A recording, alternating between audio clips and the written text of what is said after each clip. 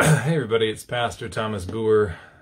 I wanted to kind of go through some of the discussion, brouhaha, of George Gilder, his quotes, his from his book Men in Marriage, which is being republished by Canon Press, which is, as probably many of you know, closely associated with Doug Wilson, and sort of that whole, the Moscow, Idaho, Toby Sumpter, Jared Longshore, CrossPolitic, Fight Laugh Feast Network, all that. The Twitter, or the X, or whatever we're calling it now, has had a lot of discussion on this. And really, if you want to know what's going to be coming down the pipeline in the church, in the world, honestly, finding the right places on Twitter is pretty much how you find out ahead of everybody else, and kind of not only find out, but try to shape the narrative, culture. I mean, really, as I'm just sitting here thinking about it, the importance of Twitter, X, whatever we're calling it now, it's kind of insane how important it actually is, but that's a whole different thing. All right, so I'm going to read something that I typed up, and I typed it up as a loose paraphrase quotation of the CrossPolitic episode that was just recorded, I think, yesterday. And I'm going to try to put that, actually I don't need to put that in there. What do I need to put? I want to put Jared Longshore's thing that he did on, I think, YouTube. What was an article first? Sorry, let me get that. I'm going to be basically reading from Jared Longshore's defense of Gilder, George Gilder, on the sexual superiority of women. And I'll put that in the first comment so you can read that along if you haven't already. But before I get into Jared's thing, I'm going to actually have this sort of paraphrase quotation of the recent CrossPolitic episode where they interviewed live George Gilder. Now, they didn't release it live, but they were doing the interview live in the video. So, in the comment section, you should have this article on the sexual superiority of women. I shared this with some men in our church, and I think it just got confusing. Well, there's some disagreement on it. And I think just doing a video to kind of discuss through these things is going to be more helpful. I thought about even like having a screen share to show different things on Twitter, but just don't have the time to get all that going and set up right now. So on Twitter, there's been a lot of discussion on this, where many who have been, to one degree or another, supportive of Canon Press, Wilson, Moscow, and what they're doing, some of the same people who would have really appreciated their Christ is Lord billboard campaign are now kind of like, what are you doing with this George Gilder book push and some of the quotations in the book, and then doubling down and defending them, out of all the people to sort of bring out of the ash heap of history, or to very recent history, still living, to reintroduce a book that's 50 years old. Why this one? And of course, if you go to, what is their website, Men in Marriage, or whatever it is right now, or Dads Are Back, I think that they're calling it, Dads Are Back. Civilization is built by men with families to feed. Without the dads, we're toast. Dads are back. And then it's got this re-edition of Men in Marriage by Gilder, George Gilder, all these, the Sage box, where you get the book, a t-shirt, stickers, the same type of thing that they typically do. And then all of these endorsements from everything from National Review, which a lot of us aren't going to like now. I mean, even Doug Wilson isn't a huge fan of National Review anymore. Ben Shapiro, some people can't stand him for various obvious reasons. Some people can tolerate him. I can tolerate him, but he's not my go-to for sure. I mean, he's a God hater. He's a Christ hater. C.R. Wiley, I like him, and he's been, I think, more defensive of Gilder in the book here, and he's given some good reasons for why, somewhat along the line of Doug Wilson, but there's a generational thing here to some extent also, where younger folks who have no perhaps familiarity with Gilder are just kind of like, I don't care about Gilder. I don't care that he's older. What he's saying just isn't true to reality today, isn't even theoretically accurate, at least not all the way through. You know, a Wiley, a Wilson are saying, hey, when nobody was speaking true things, he was speaking with the voice of a prophet with accuracy about what's coming down the pipeline, the mad world we're living in today, the feminism, maybe, I don't know, we need to get in this discussion with that. Anyways, they're painting him as like this prophet that got it right, called the shots, and also had a lot of good things to say about man and woman and marriage and so on. And I think Gilder, from reading and listening to his interviews, does have good things to say. The problem is, in some ways, the problem is a blessing. 5-10 years ago, Canon rolls this out. I think most of the same people that are frustrated would be like, yeah, this is really helpful. I think from these men, we've kind of gotten the help that we can get from them. And we're finding older and better sources further back than 50 years to go to that are drinking from deeper wells and have more truth, more clarity, that we're like, this isn't the guy we need to, you know, bring out of the woodworks here and reintroduce his book. There's some true things to be said there, but we've been getting these true things from you guys the last 5, 10, whatever years. We've got that. We've found better things, things that go further and get more right. That's what we need. That's what we want. This is just going to push us back to, you know, post-sexual revolution in the 1970s, 1980s. We don't need that. That was the beginning, or some of the beginnings, of our demise, of our downfall into the place that we are today. This gets some things right, but doesn't go far enough, etc. Like, those are the sorts of discussions being had right now. Who is George Gilder? The Sage Against the Machine. This is on dadsareback.com. He's an icon. He's one of the leading economic and technological thinkers of the past 50 years. Men and Marriage is his seminal work on the family. He wrote the global bestseller Wealth and Poverty, which is Ronald Reagan's most quoted book. Again, a lot of people don't give a flip about Ronald Reagan, right? Like, he gave us no-fault divorce. He's as much part of the problem as anything else. That's what you're going to hear. That's what's going to be said, and there's certainly some truth to that. He predicted the iPhone 15. I don't even know what that is or means. A new edition of the iPhone. I don't know. The rise of Netflix in 1990 with life after television. He's a polymath and an influential venture capitalist. Today he lives with his wife in Western Massachusetts. Now, some have pointed out, like, hey, Wilson, we know he reads things that, you know, he's not going to agree with everything. Nobody reads something that they agree with every last thing, and that you don't have to agree with everything or state every difference with a book in order to endorse it or accept it or approve of it. Well, yes and no. My approval of Herman Bavinck's book, The Christian Family, is going to have a lot less qualification. Hardly any qualifications. He's a Reformed theologian. Gilder's book, at the time, I don't even know if he was a Christian when he wrote it. You can find quotes of him talking about, like, you know, because he's involved with intelligent design and all that. You know, we don't even believe in that Noah's Ark stuff. And people are painting us like this. I find it kind of funny. I don't know if he's changed on that or not, but he's a different thing. He's not a theologian. He's not a pastor.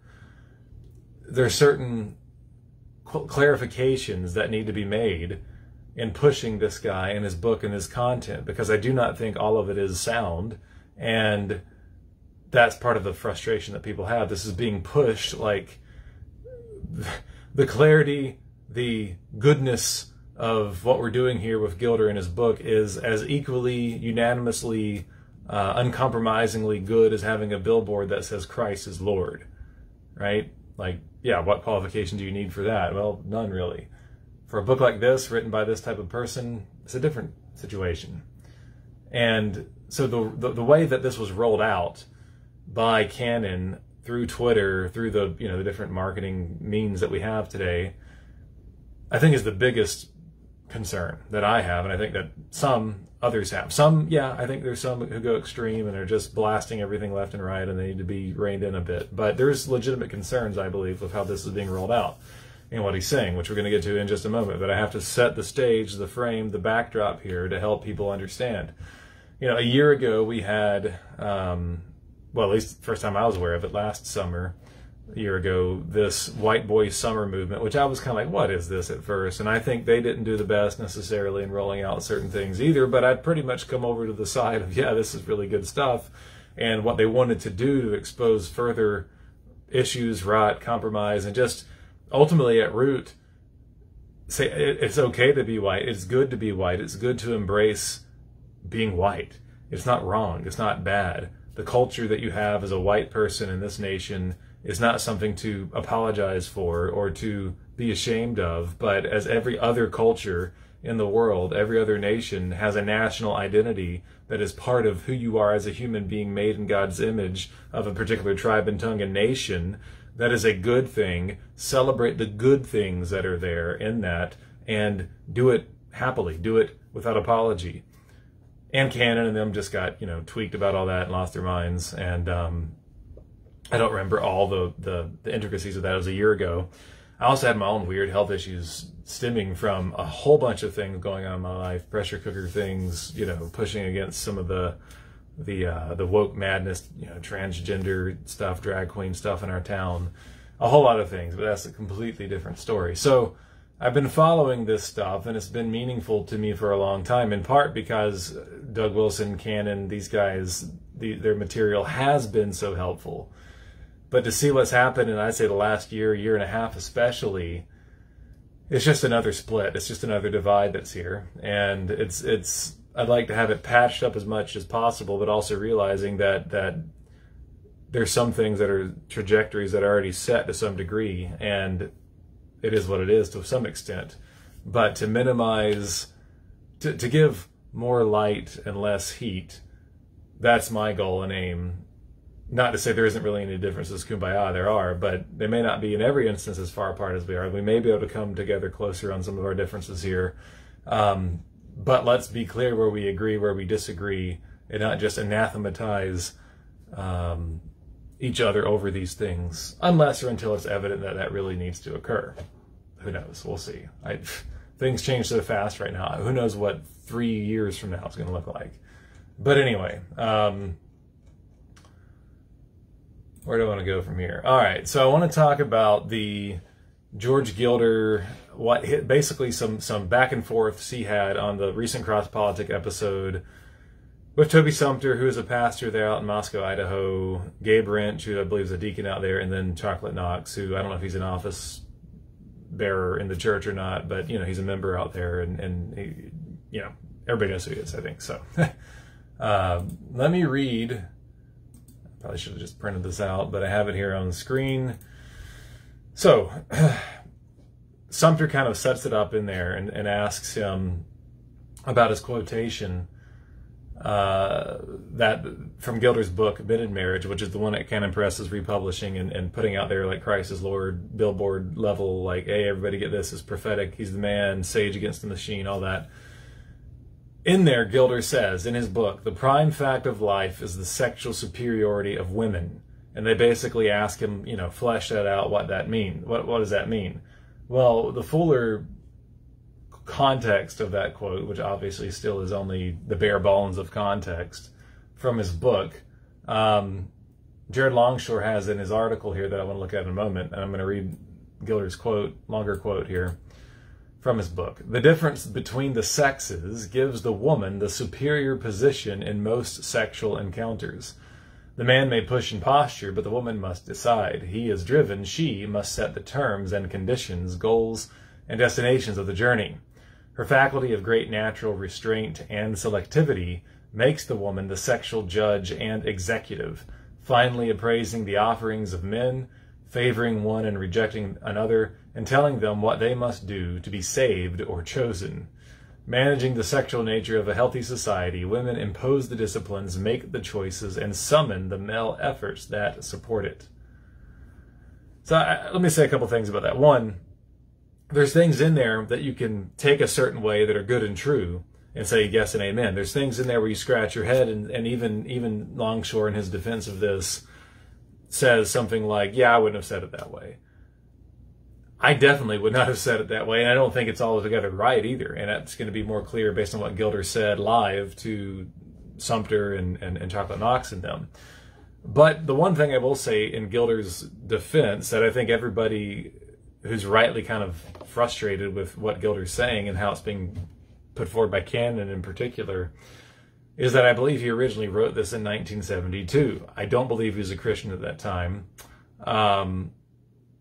What you would say in 1972 or 1973, whenever it was written exactly, in the 70s, is different from 2023 because the world has changed so much since then. So if he had a rewrite on it, yeah, he probably would have used different words, different languages, and so different ways of expressing it. I still think what he's expressing, while it has truth in it, has, you know, a lot of mixed error, one-sided error in it as well. But I think it's you know, we want to keep in mind he wasn't writing this in 2023. He was writing this in 1973. And so what he says and the way he says it, speaking into the people in place, right? If we're talking about Christian nationalism in Stephen Wolfe's book, that people in that place at that time was a little bit different than it was 50 plus years from now, present day. So keeping all these qualifications in mind, on that quote from Gilder, when asked to elaborate on what he meant by it on CrossPolitic, here's some things that Gilder said. He said, the man's link to the future passes through the womb of a woman. Sexuality is inherently procreative, and women play the central role in procreation. In purely sexual terms, women are where it's at.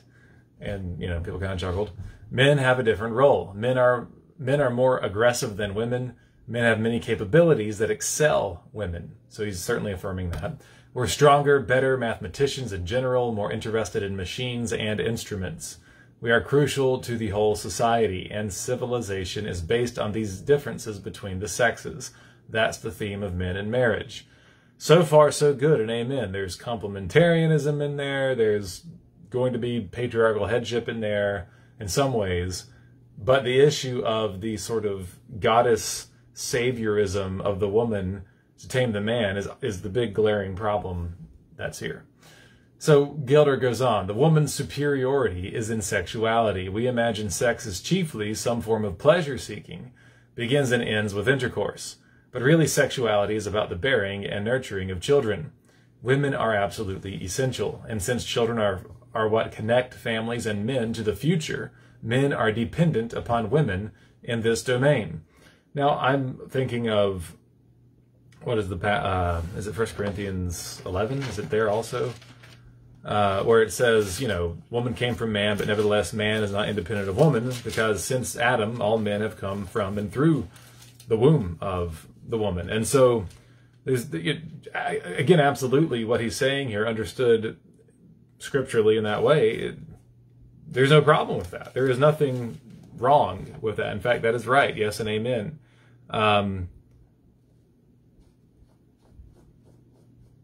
Man, where's that passage at? It's not in 1 Corinthians 11, is it? Maybe it's the 1 Timothy one. Well, anyway, I'm pretty sure everybody knows the one that we're talking about here.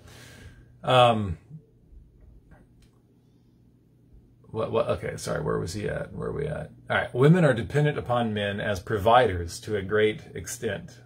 Again, we all agree, well, unless you are a raging feminist, and as protectors. And many forms of creativity beyond the family tend to be dominated by men. There are different roles. God created us man and woman, and we're different. And those differences are the foundations of civilized society. Agreed.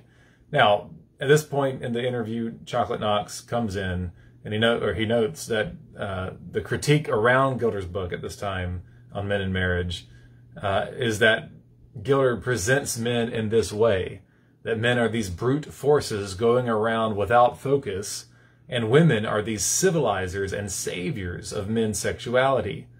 And Gilder actually responds to that and says, yeah, I think that's right. And everyone laughs. Gilder discusses differences, goes on to discuss differences in earnings of men and women in the workplace, etc. He says, single women earn more than comparable single men. It is only married men who out-earn married women because women are serving in their role of nurturing in the home. That's true. I don't really know how that supports what he's saying. Like, well, of course, married women are nurturing in the home and therefore aren't earning as much and aren't working as much. I don't know what that has to do with his point beyond his saying that, well, single men are just kind of aimless, you know, doofuses lust monkeys, whatever. And until a woman comes along, domesticates him, civilizes him, saves him, you know, shows that he is part of the saved, the chosen, as it said in that quote of Gilder's book, then man is this barbaric beast. Again, it seems to me that it ought to be obvious that there's a lot of problems with putting it in that way. Do women help funnel and direct men and their sexual energy, their desires, into a family, into a home, and are helpmates to him in his mission in life and his calling, particularly by forming a home with him, bearing children down to the next generation? Of course, absolutely.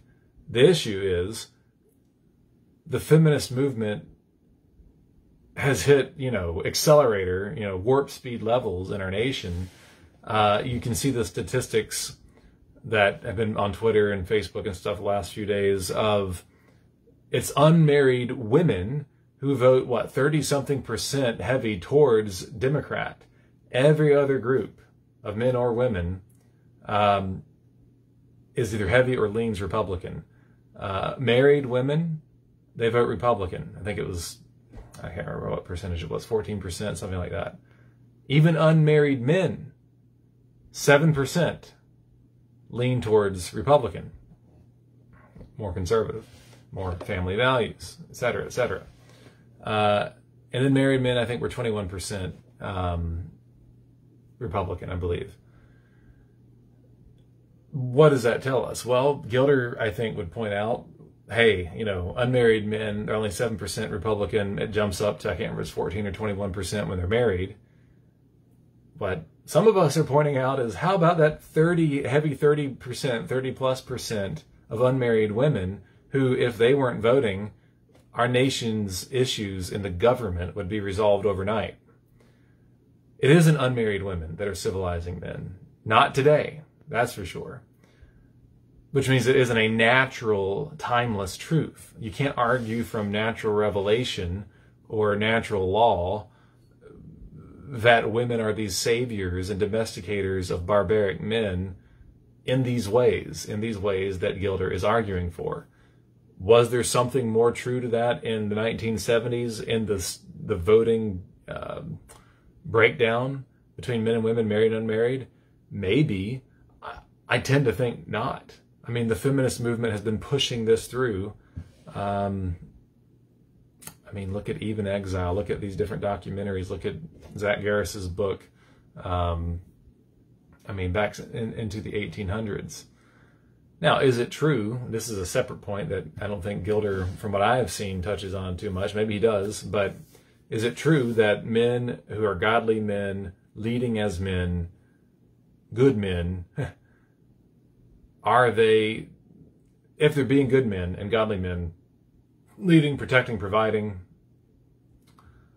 are they going to, by that very action, help put tamp down the feminism, tamp down the wickedness and depravity of these unmarried women? Yes, that's true. But isn't that arguing the precise opposite point of Gilder's book? That women civilize the men? No, men today are having to rein in and civilize the women more so than the men. But what is this showing us? It's showing us that it is a reciprocal, symbiotic relationship where the man without the woman is in a bad way, the woman without the man is in a bad way, and in some ways, both civilize the other. We don't have to talk about 1970s versus 2023. This is timeless. This is natural post-fall, in a post-fall world. I mean, what is the first multiple chapters of Proverbs all about? My son, stay away from that seductress, from that immoral woman. Beware of her. Don't be led to her. She will choose you. She will save you. She will make you the chosen one. She's calling out to you for that. Don't be allured by her eyes, her beauty, her telling you her husband is away. She will snare you. Strong men are captured by her. Don't go down that path. Resist that. right? Again and again and again, that's given to you. That's not a woman who's a savior. That's a woman who's a seductress, a tempter, who says she will save you, but she's really singing a wicked siren song that will slay you. And so women are not naturally, as Gilder's quote says, her faculty of great natural restraint and selectivity makes the woman the sexual judge and executive, finally appraising the offerings of men. Now notice the goddess-like language that's coming in here. Appraising the offerings of men, favoring one, rejecting another, and telling them what they must do to be saved or chosen. I'm not saying Gilder literally believes that women are goddesses. Obviously, he doesn't believe that. I don't think he believed that in 1970. I don't believe that he thinks that today. I do think his thought today is very similar to what it was in 50 years ago, because he's still standing by his book and saying, yeah, that's right, yeah, that's right. And he chose to put women in this particular area as sexually superior in a goddess-like position. Sexual judge, executive, evaluating the offerings of men. Now, sure, there's obvious parallel and corollaries between spiritual idolatry and physical sexual adultery. But who offers to who? The bride of Christ, female, offers to the male, God the Father. He evaluates our offerings. There is no goddess, cult, Diana, Ephesus, cult prostitution worship here, which, again, is why the whole framing of this is really, really bad and inaccurate and not true by Gilder. I'm a little bit surprised that for some this isn't more evident, but I grant, like, you can read this and wonder, like, just a quotation without reading this guy's whole book and not knowing all the discussions going on Twitter, on YouTube with Canon and all of this. If you're just completely in the dark on this and it's kind of being dropped into your lap, you're like, I don't know what this quote means. I talked to my brother-in-law about it, who's largely in the dark, and he was like, what is he talking about? Saved and chosen? And it is kind of a head scratcher. So put into the context what you're seeing him saying, it ain't good. It's not good. Now, I do think some of us, you know, you could fault us for saying when Gilder in 1972 or whatever is saying her faculty of great natural restraint and selectivity makes the woman the sexual judge and executive, appraising the offerings of men. This great natural restraint, is he speaking in terms there of some natural law or natural theology or some of those discussions that have been going on today? Probably not in one way, but in the other way he is, insofar as he's saying by nature she has a restraint and selectivity that is very strong. And again, I don't know if he's a Christian when he wrote this or not. He's not dealing with the realities of sin and the fall, and the problem is making women in general sound like they are very selective and restrained sexually, such that they do not sleep around, they do not commit adultery, they do not save and choose men by telling them to sleep with them and fornicate or commit adultery with them, when the Bible time and time again warns against that. There are situations where David sees Bathsheba bathing on a roof and he brings her to him. There's also situations where you have a Jezebel, where you have the seductress, the immoral woman who's coming in and pulling the man along by the you-know-what. So it goes both ways, that's the point. But when you sort of turn woman into this goddess, innocent, pure, sexual judge and executive of great moral restraint, that is or is not true, not by some nature, some natural thing, but by the health of any given people at any given time in history. Have they been cultivated by good affections, by good common sense, and above all by the gospel of Jesus Christ, and redeemed and leavened with the word of God? It's just not as simple as saying women are just naturally restrained and pure in these ways. Now, if he would say relative to men, by nature, women are more cautious because there's literally more skin in the game. There's new skin in the game. There's a baby in the womb here. And so for her to simply just sleep with any man at any time, and he does talk about this some, will make her more selective, will make her more slow to just sleep with a man and get pregnant with him. I think that's also self-evidently the case, not necessarily because of her natural virtuousness, but because of the reality of her nature as a woman, as a childbearer, as a nurturer, that there is more cost to sex for the woman than for the man, particularly if the man can just have sex if he wants and doesn't have any, shame, any societal shame or pushback, any child support to pay or whatever. Those are all well and true things, and I think Gilder in his book and in his comments does bring those things out, but he also is tying it into this sort of, reducing man to this bestial, beast-like state as a single person, as a single man, that has to be civilized, domesticated, and basically taught and led by the woman, which of course does cause a lot of problems with male headship in the home and so on and so forth. Now, I don't think Gilder is consistently trying to demolish that by any means. I just don't think he realizes that the language and the ideas that he has here do undermine headship in the home, male rule, patriarchy throughout society. So, what else? What else can we say? So let's go back to the interview they had with Gilder. Where was I?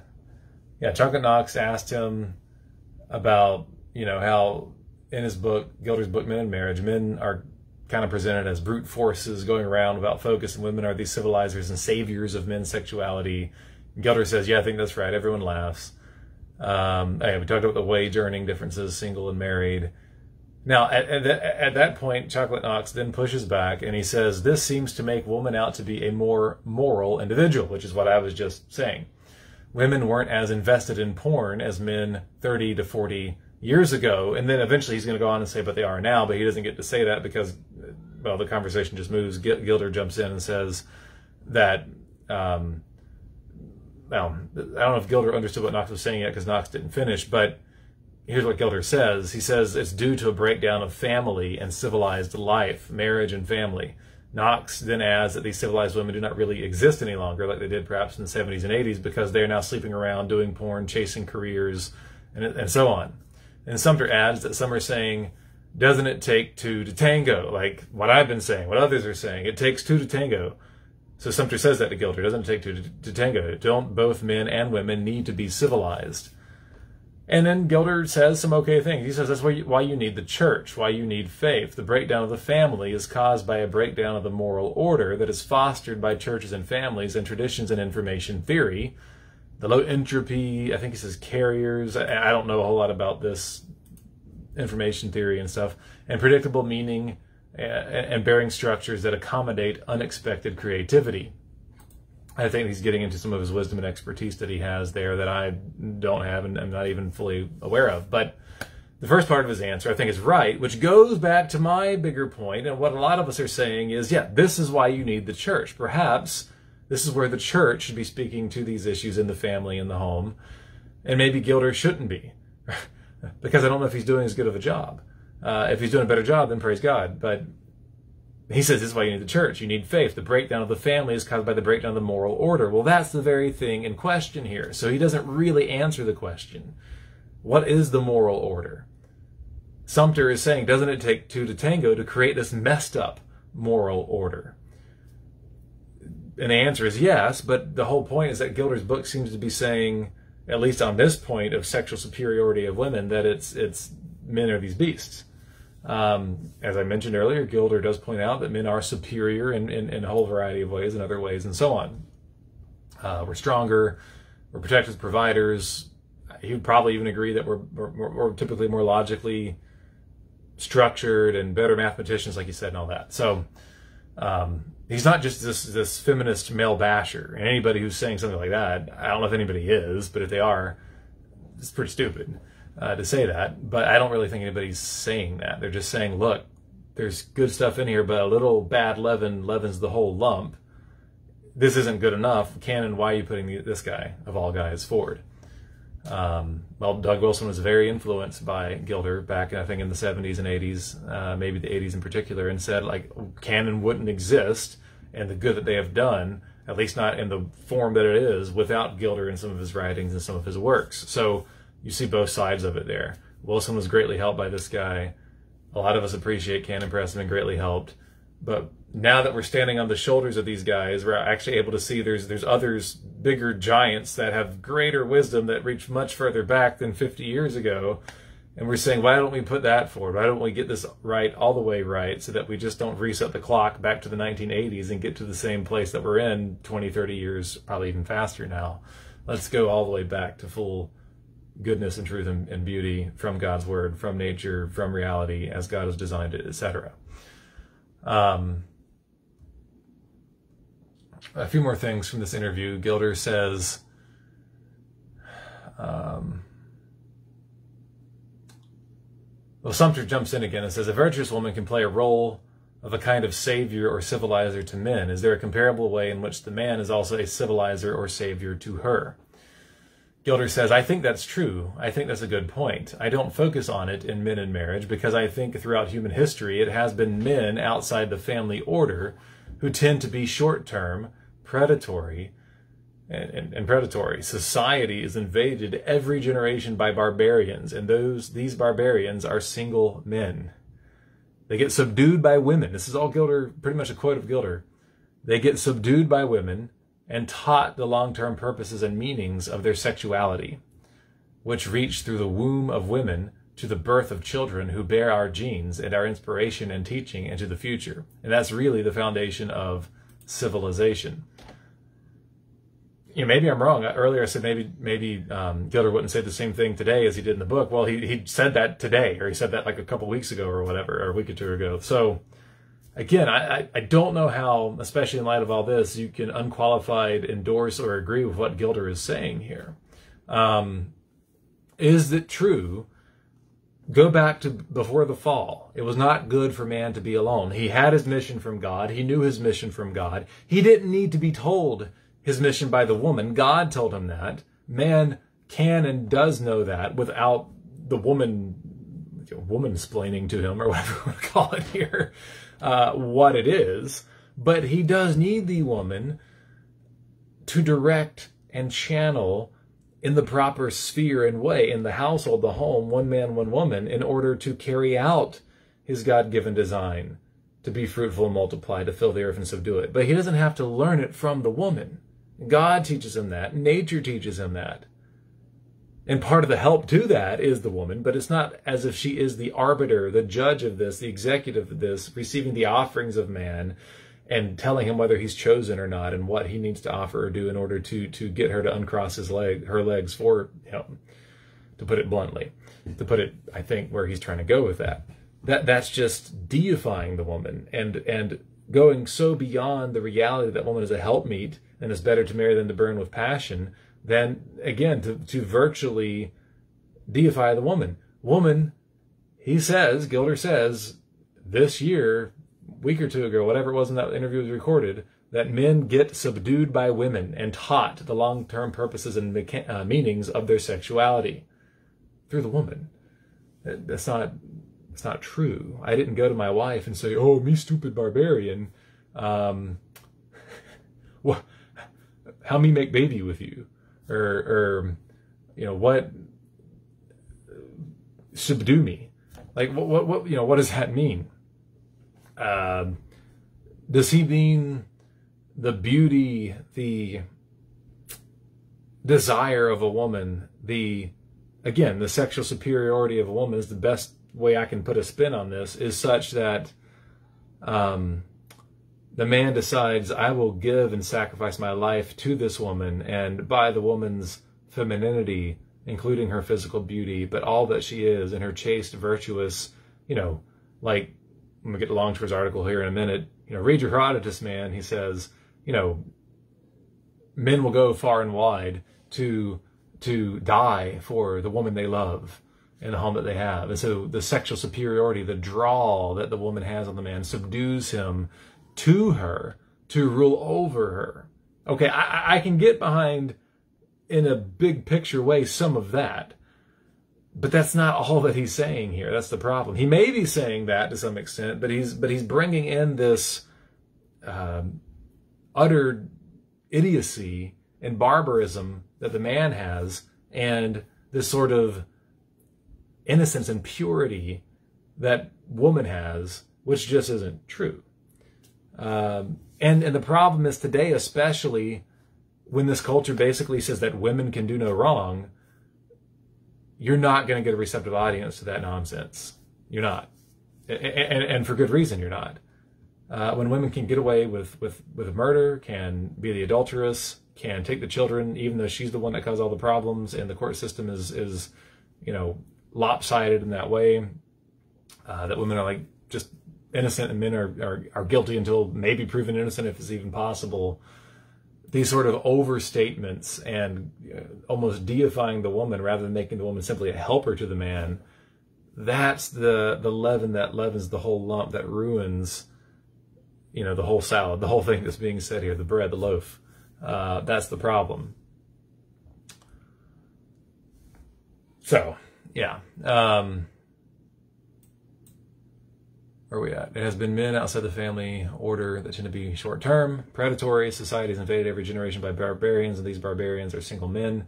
They get subdued by women and taught the long-term purposes and meanings of their sexuality, which reach through the womb of women to the birth of children who bear our genes and our inspiration and teaching into the future. And that's really the foundation of civilization. And so he's doing some good things there. He is, saying, look, the cost, the energy, and the domesticated sphere, women are fitted to that more so than men. They are, by nature, more gentle, the fairer sex, the weaker sex, etc., etc., etc. And all that is true and evident by nature. But the deification of the woman, the sinless purity of the woman, it was Eve, if you recall, who first ate the fruit and tempted Adam to do the same. That's before the fall. Women are fallen. Women are wicked. Women led men into the sin, into the fall. Women are, I would argue, when you look at Scripture, in the fall, the curse is extra heavy on them. It's heavy on them in childbearing. It's heavy on them in their desire to be over their husband, to cause conflict in the marriage, to bristle against the headship of Adam. And for man, the ground is cursed. But for the ground, the woman is cursed too, as she's working out in a field, considering a field and buying it, or planting a garden. But as I think about it, it's the first time this thought, to my knowledge, has occurred to my wee little brain. Part of the curse for the man is the curse of the woman, because the woman is for the man has to take care of the woman. So when the woman is cursed with pain in childbearing, that's something of a curse upon the man as well. When the woman is, struggling to desire to be over her husband, that too is a struggle for the man, and goes back to men do take responsibility for women and for their women in particular. And so the curse on the woman in the fall actually is also a curse upon the man, as he takes responsibility for the woman in the home. But my bigger point in all this is to say, again, for the woman, she did lead the man astray. She did have Adam take and eat like Satan. And so there isn't this pure innocency of women that you can definitely interpret, and I think Gilder does wrongly sort of deify the woman in this. Now, what you're going to have said, rightly so, is do the reading, read the book. Stephen Wolfe said, do the reading, read the book, because you can pull out some quotes from him and it sounds kind of bad. And I've read his book, listened to it on audio, and read a good portion of the book in addition to reading it, listening to it.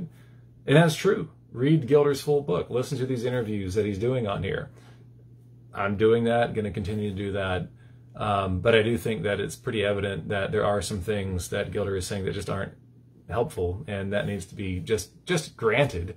We don't agree with him on this, but there are some really good insights and things that he's also saying. It's worth reading, it's worth listening to, despite this caveat of the sort of, man is this barbaric doofus until, the woman subdues him and leads him along, and so on and so forth. Then Gilder went in and said in the interview that men in marriage, the Industrial Revolution chiefly occurred in those parts of Europe where the nuclear family was best established, which is crucial to productivity and progress in humans. And then Gabe Wrench asked at that point, by what standard is Gilder arguing that women are superior over men?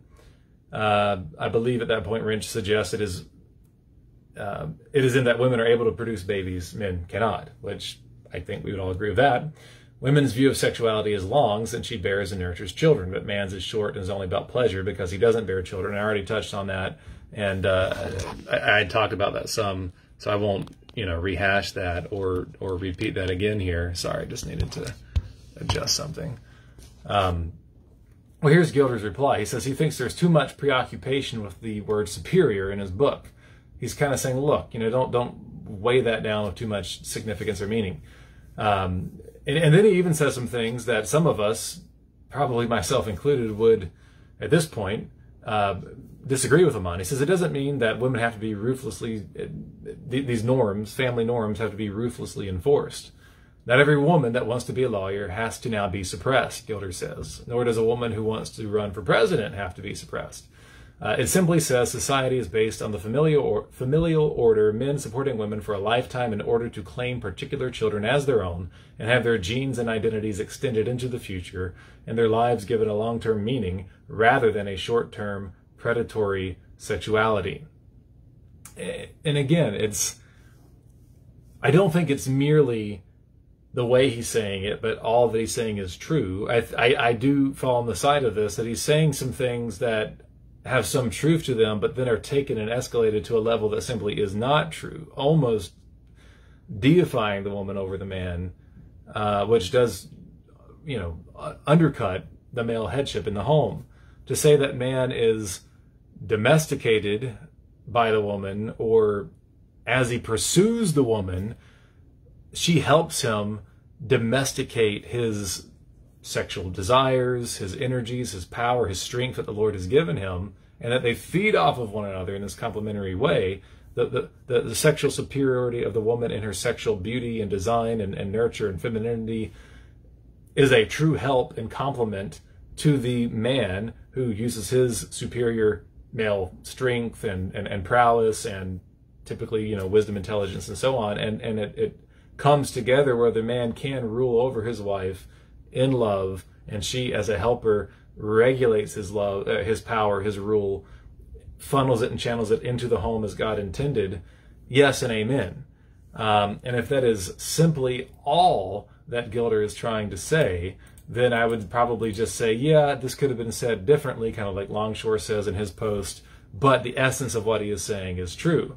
But it does seem to me, especially in the interview with Sumter and Wrench and all them, that he's not merely saying that he really is still saying, yeah, men kind of are these barbarian, just knuckle-dragging, predatory buffoons.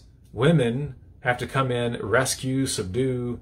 It's not Mario rescuing Princess Peach. It's man, it's Beauty and the Beast or something like that, right? Where the man is just this raw, the woman has to come in and kind of tame him. Again, is there an element to this where the man is tempered or tamed by the woman? Again, yes, I think that's absolutely true, but it's the sort of absolutizing of these things.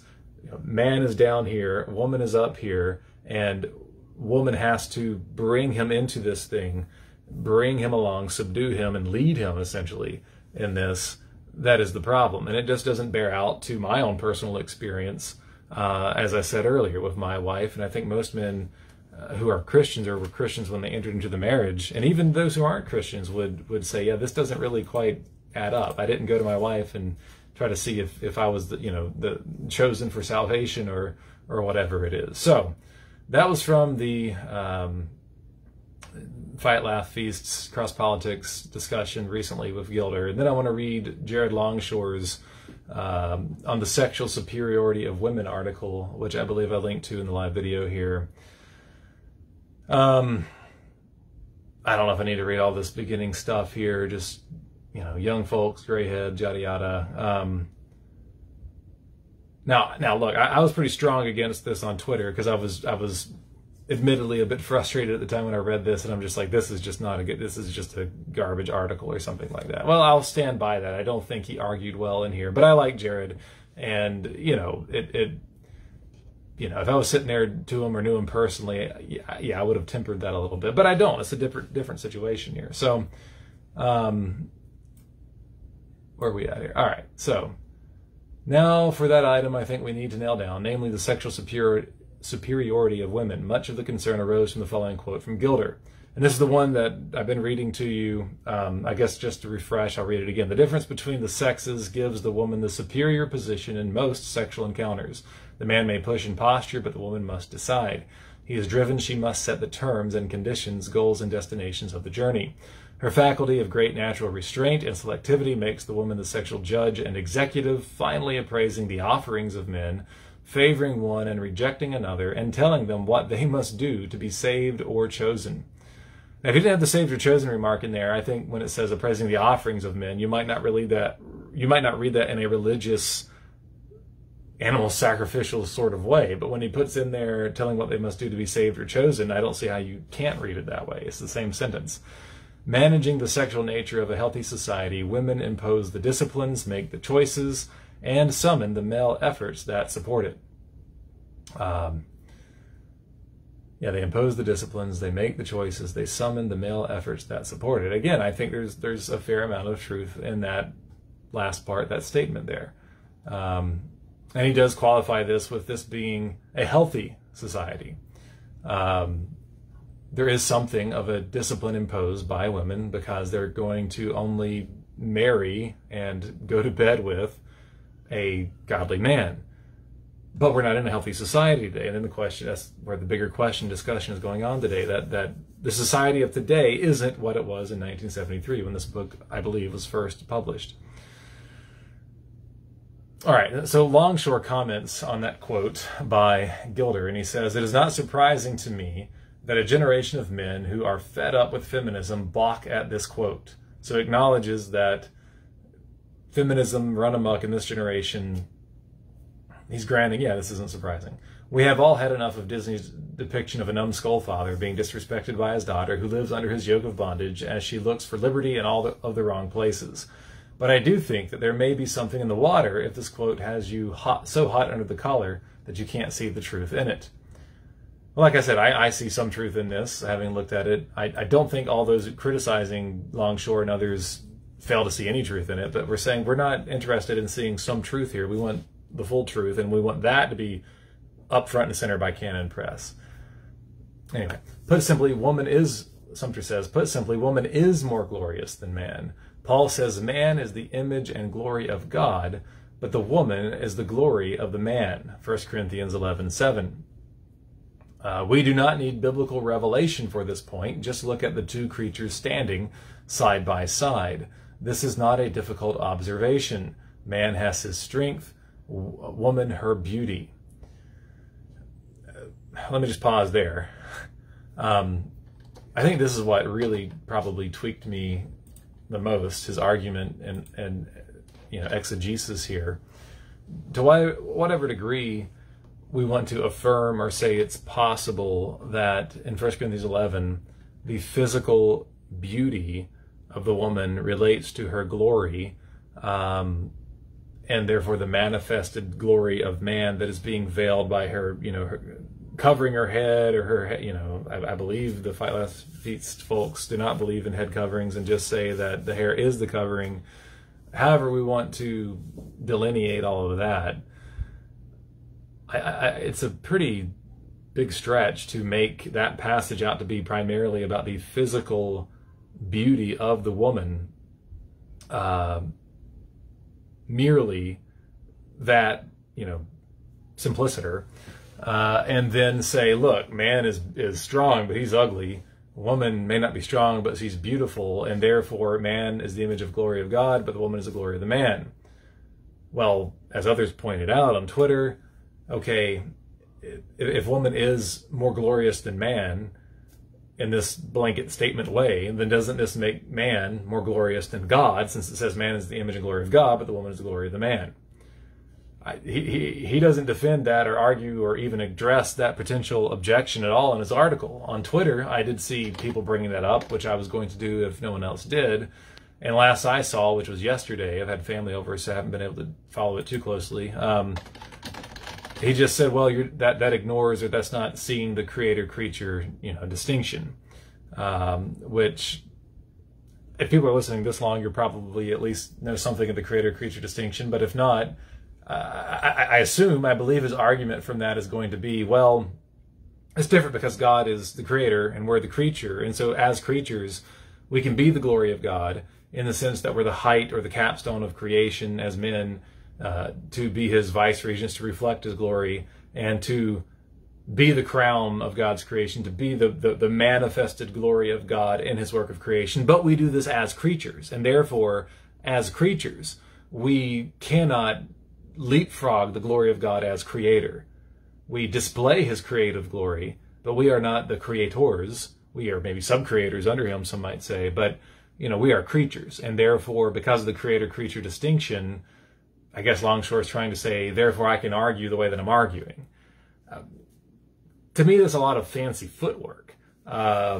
Granting that God is the creator, and granting, thankfully, not that I or anyone else would have really believed that Longshore would say that man has superior glory or the superior being to God, the logic still doesn't follow. It still doesn't work. Man is the image and glory of God, but the woman is the glory of the man. The parallel that is there, Longshore is undermining. He's cutting in the opposite direction of. Even if you grant this creator-creature distinction, you would still have this problem where the woman, being the glory of the man, is somehow to say that she's superior to the man. Well, what does the rest of, in this area at least, of physical beauty that is the only real thing that Longshore relates it to here, oddly. Which, again, none of that makes sense. But what does the rest of 1 Corinthians 11 say? That was verse 7.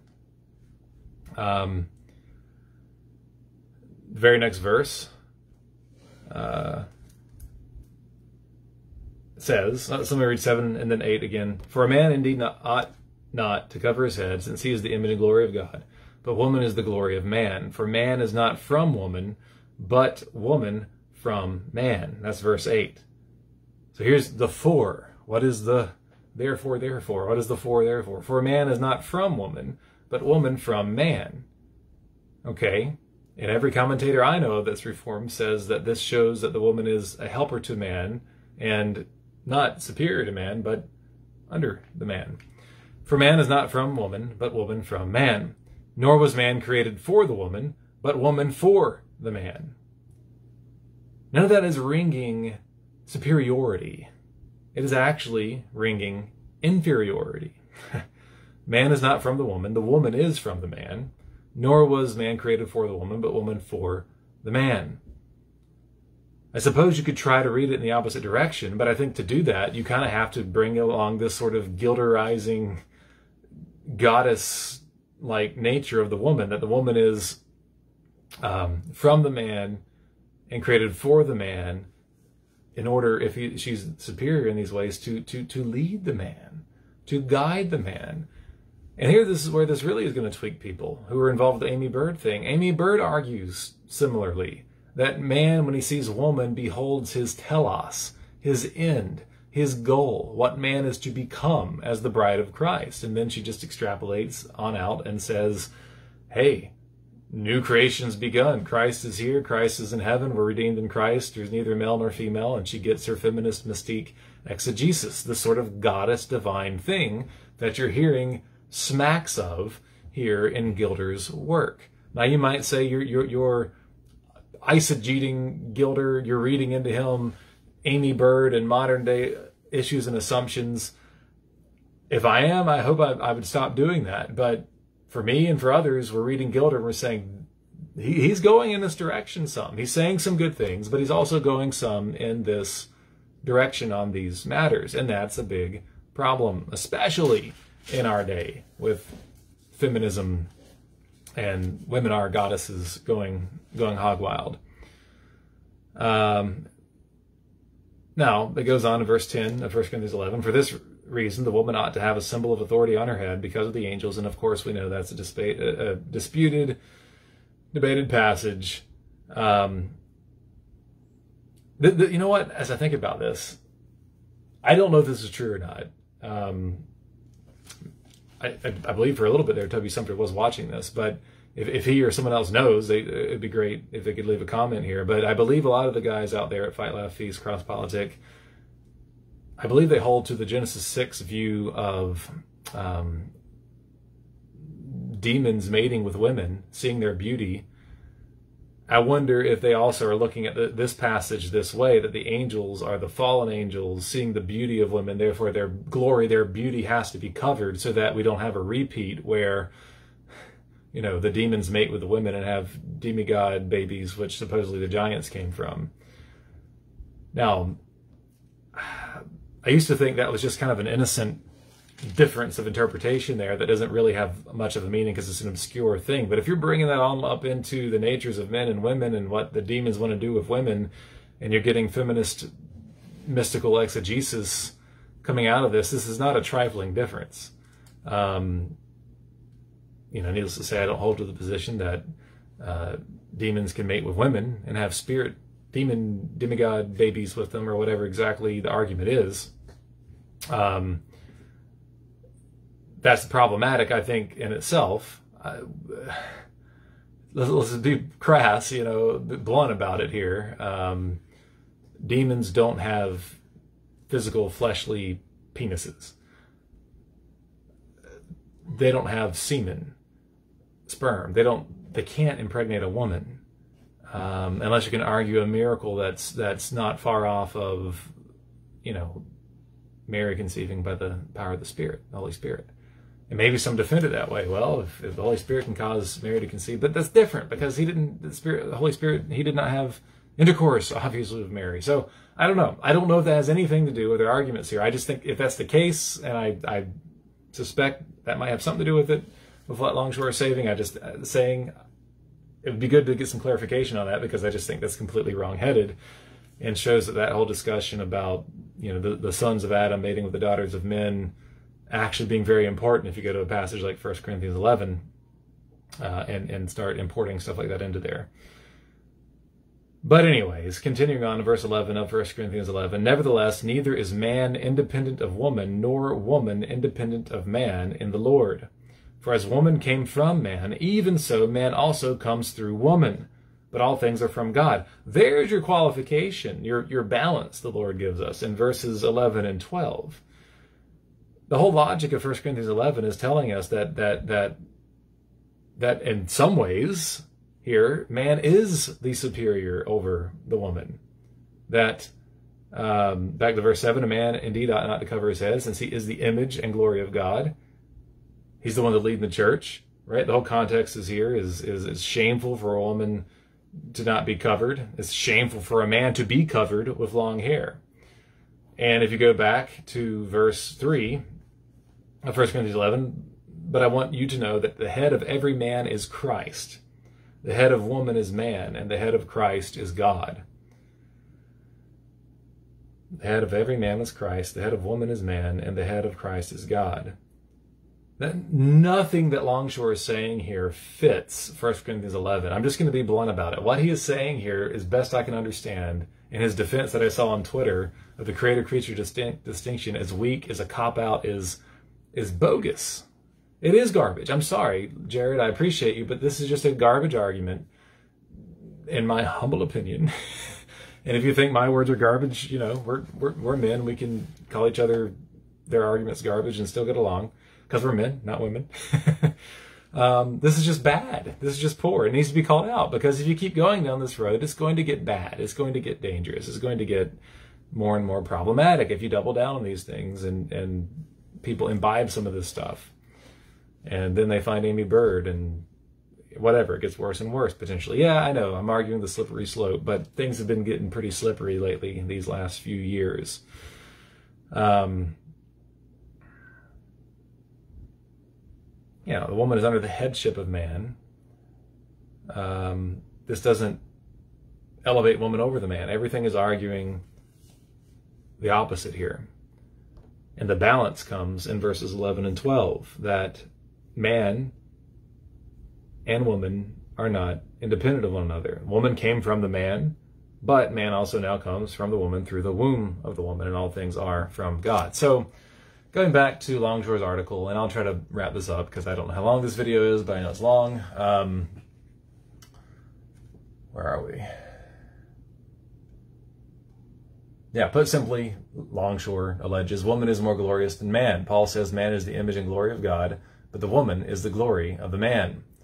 Again, just the whole framing of this is not that woman is more glorious or less glorious in that way, in that sense. That's a whole misunderstanding of it. So I'm going to have to do this just to try to give something to root it, because the question is going to be, what is it talking about more specifically? Well, let me just read Matthew Poole here, commentator on 1 Corinthians 11:7. For man indeed ought not to cover his head, covering the head being in those countries a token of subjection. A man ought to uphold the power, preeminence, and authority with which God hath invested him, and not to cover his head further than it is naturally covered with hair. And then he goes on in the Bible verse in 1 Corinthians 11:7 from the King James, for as much as he is the image and glory of God. And then Paul comments on that, because he, man, hath a peculiar cause of glorying in God, as he to whom alone he is subject, and therefore ought by no habits or postures to show himself in subjection to others, or because God glorieth in him as a most excellent piece of his workmanship. God is represented in man. Now this is talking about not generic man, mankind, but God is represented in man, male. Paul useth to call that one's glory wherein he glorieth, 2 Corinthians 1:12 and 14, 1 Thessalonians 2:20. So David calleth God his glory, and Solomon tells us, Proverbs 17:6, that the glory of children are their fathers. So as the apostle here uses a double argument for the man's not covering of his head, one being because the man is immediately subject to God, and therefore ought not by any habits or civil rights to show his natural subjection to men that are not by nature his superiors. For we must not think that the apostle by this argument forbiddeth subjection to natural, economic, or political superiors. And two, because God glorieth in man. God glories in man.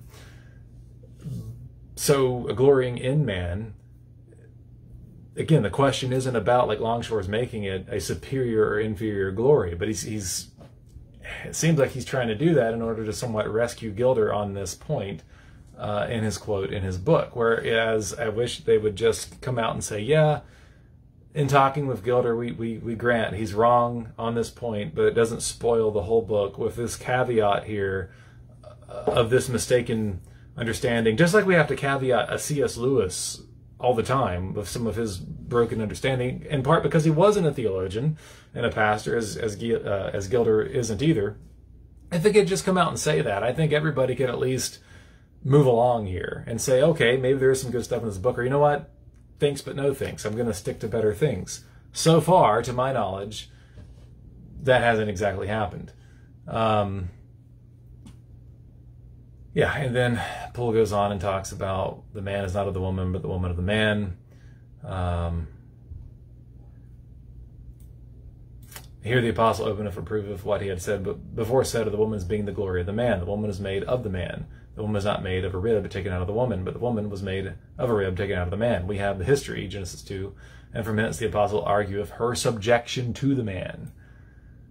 So this is about subjection to the man because she's taken from the man, not that because the woman is the glory of the man, the woman is superior to the man.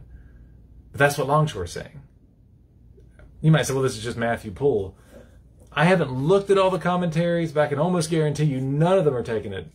None of the Reformed ones are taking it the way Longshore is taking it.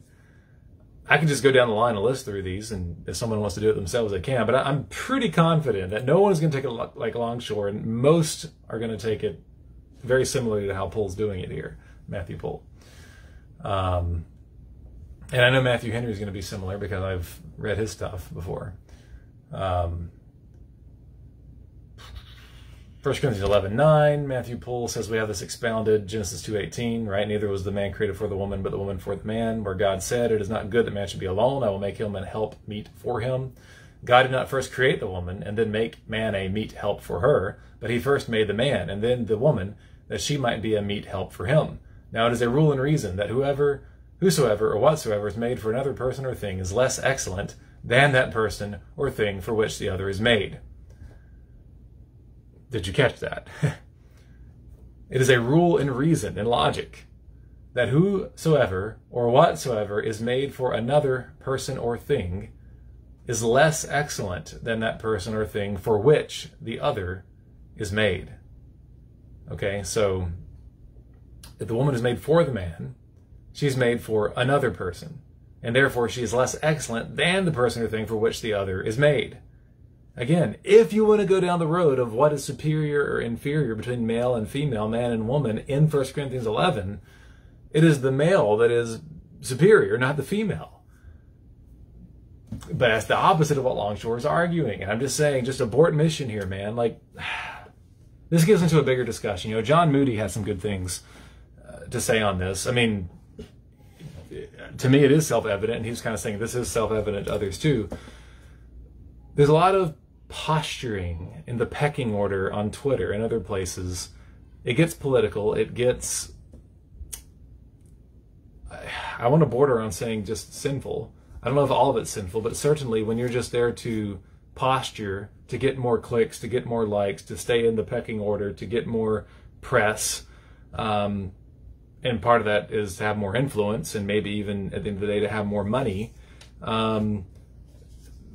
you got to check your heart and see what your motives are. If you start distorting truth just to double and triple down, if you can never say, I was wrong here, forgive me, because that would cost you too much clout, or that would cost you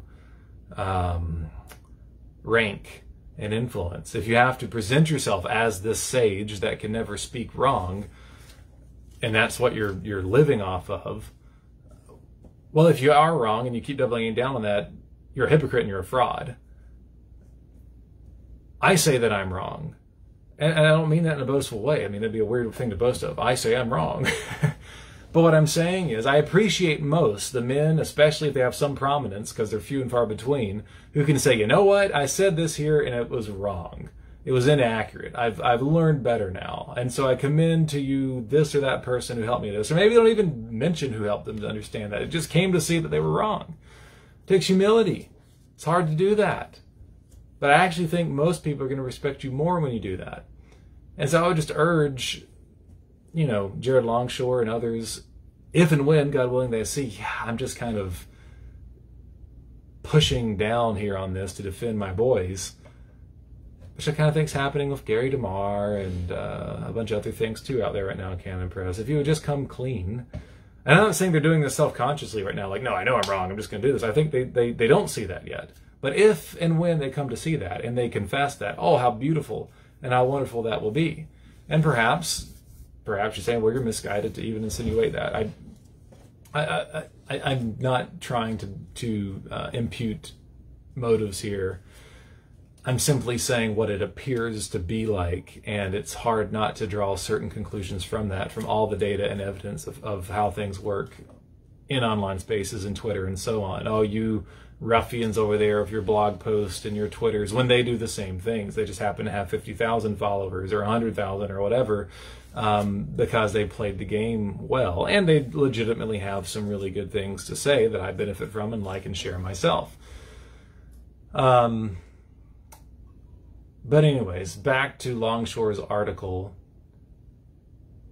Again, I'll repeat it one more time. He says, put simply, woman is more glorious than man. Paul says, man is the image and glory of God, but the woman is the glory of man. 1 Corinthians 11:7. Well, I hope for Matthew Poole and everything I've said and read to you here and just argued that Matthew Poole would just laugh in Longshore's face at that statement. We do not need biblical revelation for this point, Longshore says. Just look at the two creatures standing side by side. This is not a difficult observation. Man has his strength, woman her beauty. It really has very little to do with the issue at hand or what 1 Corinthians 11 is getting into. But, you ask, this is Longshore saying this, but, you ask, Gilder sure seems to put the lady in charge of sexual matters. Okay, I will bite, Longshore says. So he does grant this here, and good for him for doing this. I appreciate this, Longshore. Okay, I will bite. In the first place, I wouldn't have said it just like Gilder did. In the second place, don't take all the fun out of the world. The husband is the head of his wife, yes, and this certainly applies to sex. Wives submit themselves to their own husbands, and this certainly applies to sex.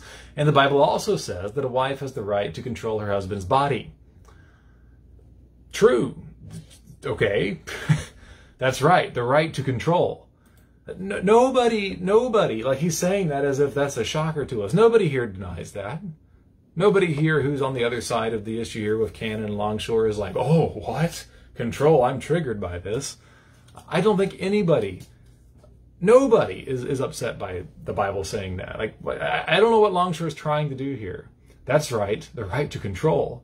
And that power to control your own body is a power that you do not have. The wife hath not power of her own body, but the husband. And likewise, also the husband hath not power of his own body, but the wife. And he goes on and says, so you have power over her body, and she does not have power over her own body. At the same time, she has power over your body, and you do not have power over your own body. This is the point where you're to laugh like a good Chestertonian.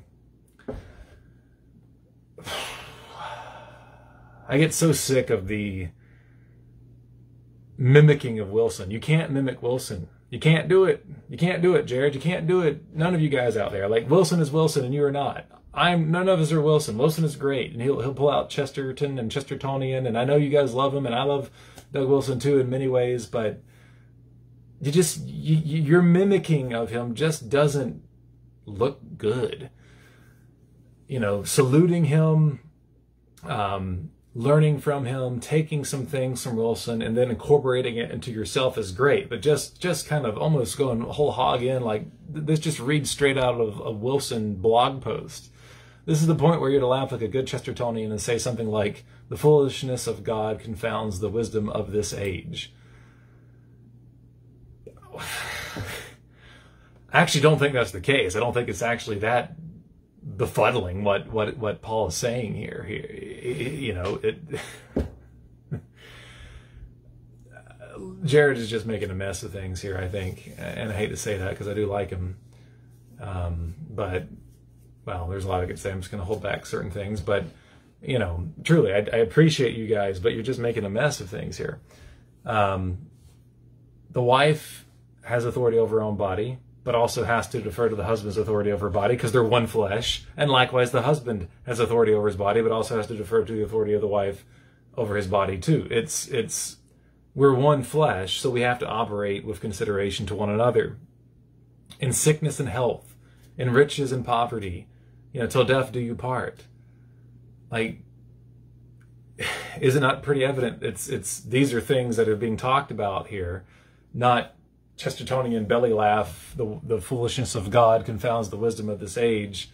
Don't know what all this means. Like, there's a deep mystery that we can't understand here. Like, I don't know. I don't even know what Longshore is trying to get at here in any of this. It's like I said, this is kind of it is a garbage post. I'm sorry. Let's just rewind and read this again for a second. Longshore says, but you ask, Gilder sure seems to put the lady in charge of sexual matters. Okay, I will bite. In the first place, I wouldn't have said it just like Gilder did. In the second place, don't take all the fun out of the world. The husband is the head of his wife. Yes, and this certainly applies to sex. Wives submit themselves to their own husbands, and this certainly applies to sex. And the Bible also says that a wife has the right to control her husband's body. Agreed.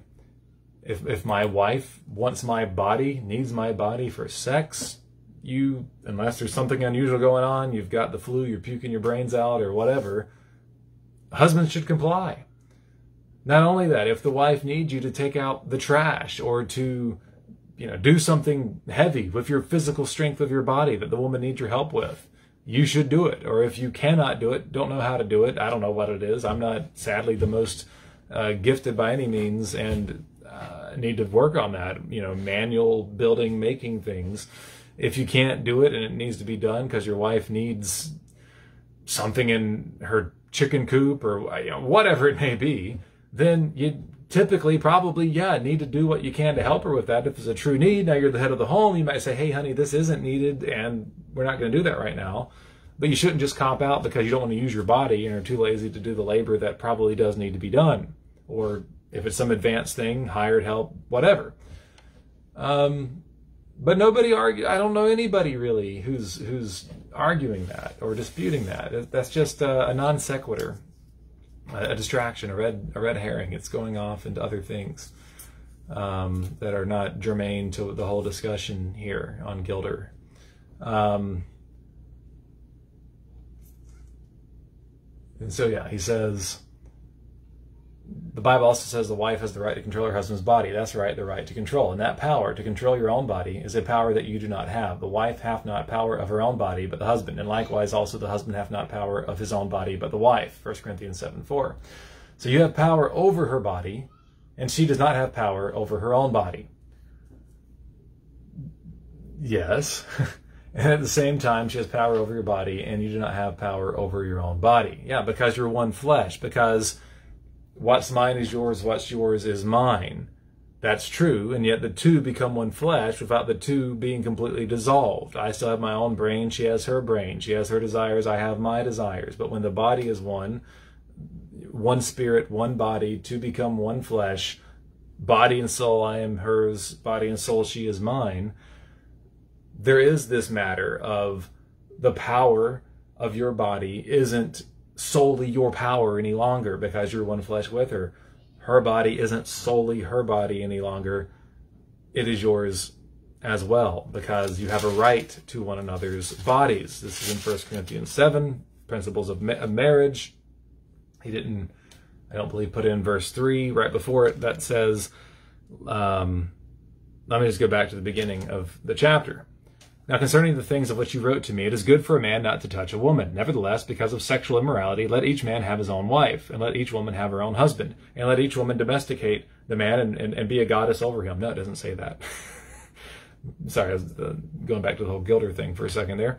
Let the husband render to his wife the affection due her, and likewise also the wife to her husband. Actually, I want to bring out something else back to the Gilder thing in verse 2. Nevertheless, because of sexual immorality, let each man have his own wife, and let each woman have her own husband. Longshore, you see that? It even says let each woman have her own husband because of sexual immorality. Because, hey, maybe women are sexually immoral too. Which is the whole kit and caboodle here of the frustration with what Gilder was saying. At best, the framing of what he's saying, but more in reality, the error in what he is saying. That women are almost these goddesses that receive the offerings of men and adjudicate it because of their natural restraint. Bible doesn't say that. Bible says they're sexually immoral too, and also need men, one husband, for sexual pleasure. And Gilder also said sex is primarily about procreation, not pleasure. I think it's pretty equal, actually. I think it's both pleasure and procreation. God didn't make it so pleasurable for no reason, and he didn't make it so productive for having children for no reason. It's both, and the two blend together because the family, the children, are supposed to be both a pleasure and a duty, to have children, to delight in them, to raise them for the Lord, and so on and so forth. Where am I? Let's see. Let the husband render to his wife the affection due her, and likewise also the wife to her husband. This isn't some deep, profound mystery. It's pretty clear what Paul is saying here. These are practical principles that are given to the church in Corinth due to sexual immorality. Longshore is saying, give a Chestertonian belly laugh here and act like don't know what that means. That seems to be what he's saying. That isn't helpful at all. We need to pastor people here and not spout platitudes about Chestertonian belly laughs to mimic Doug Wilson.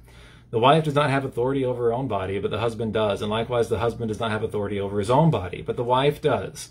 Do not deprive one another except with consent for a time, that you may give yourselves to fasting and prayer, and come together again so that Satan does not tempt you because of your lack of self-control. I can look up in the Greek, but it sure looks like here your is plural, male and female. Give to each other, share your bodies, because you are one flesh, for the sake of not falling into sexual immorality.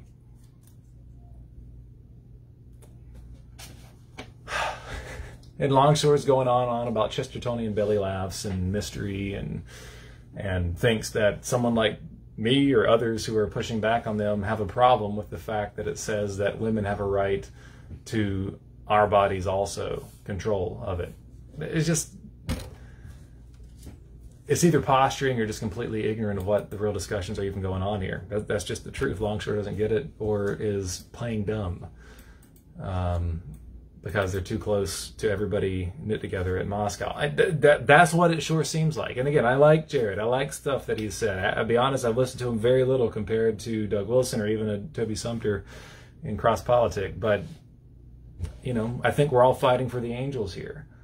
That's why we don't want to see this drift into just another, you know, political thing that gets big and goes soft and just triples down on protecting each other rather than protecting the truth of God and His Word full-throatedly. And sometimes we have to help each other see blind spots. Anyway, he goes on. Here's another thing Longshore says. If a young man finds himself dumbstruck by the beauty of a lady, and in order to take her as a wife he must get the nod from her father, the way to go, of course, then his interest in the fair lady does him all sorts of good. Okay, he really shapes up, which is a good thing for society. That basic principle is what Gilder is driving at in the quote above.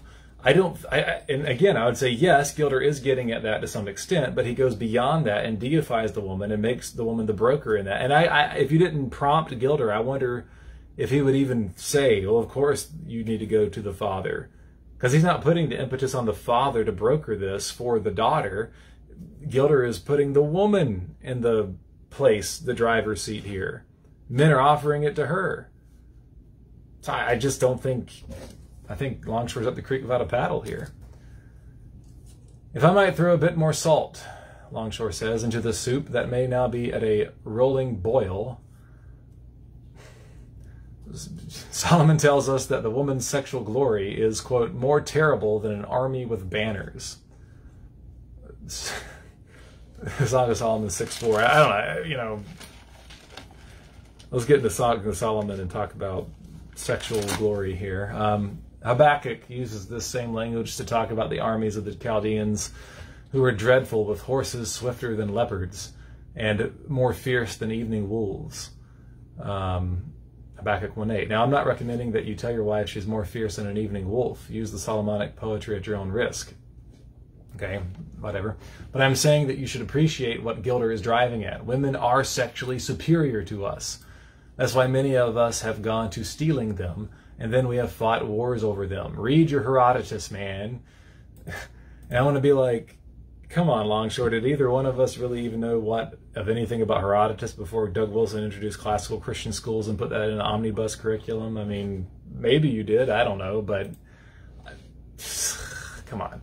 That is why the angels once came down and tried to steal the women from us. And yes, that is another story to be told at another time. Oh, there it is. There it is. So he is bringing that in here. Maybe that's why that went into my head. He is bringing in the demon angel sex stuff. The demon angel sex stuff.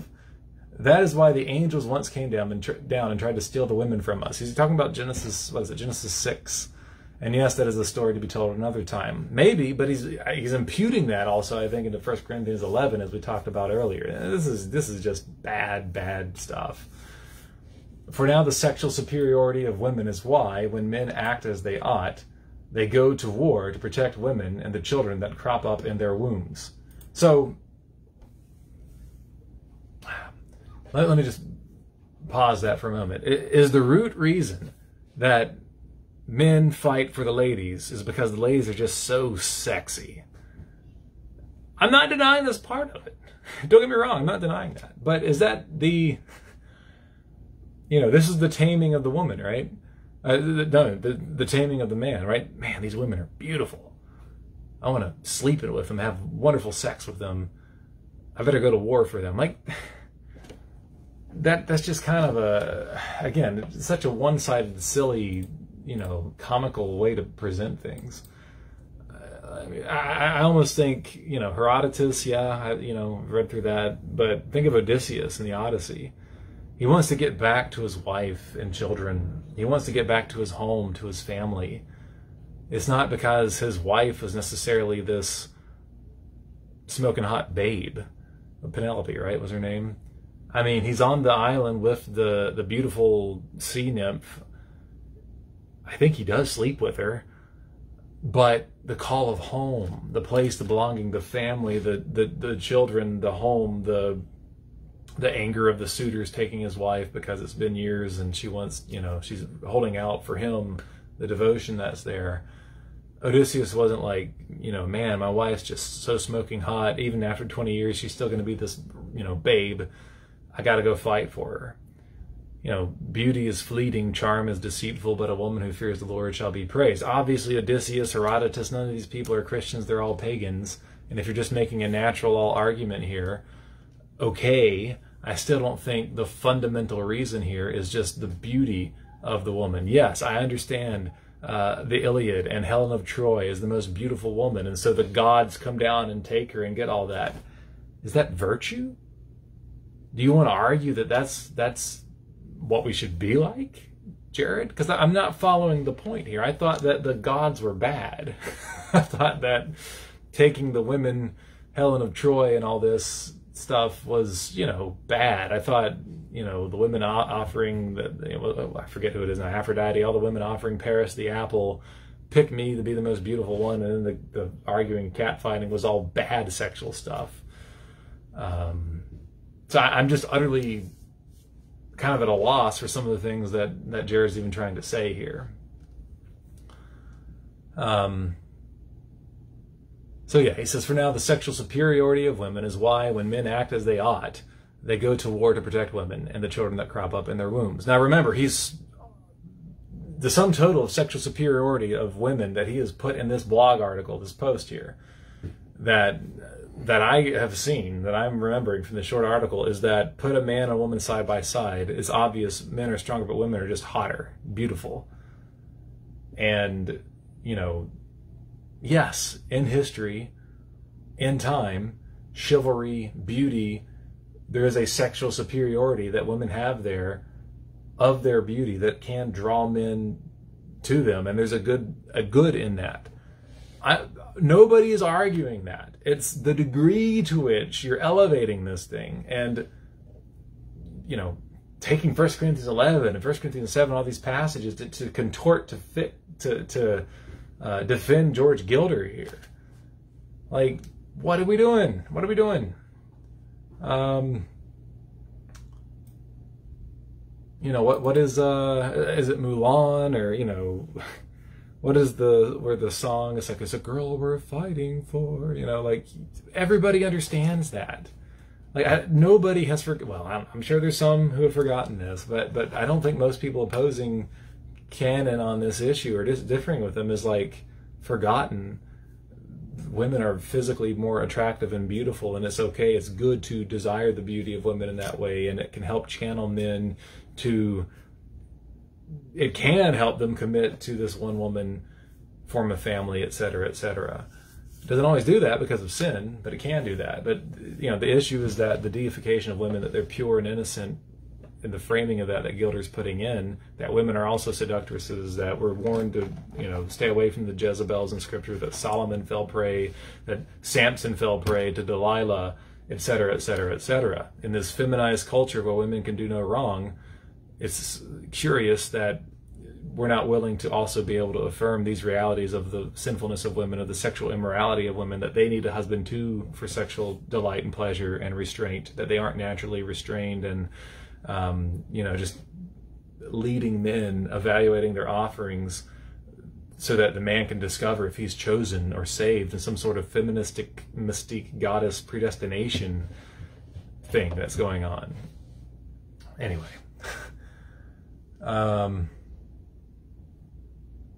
For now, the sexual superiority of women is why, I just read that, okay. I have taught the principle of male leadership many times. Men who understand that God simply wired a patriarchal world are not thrown off by acknowledging the ways in which women are superior.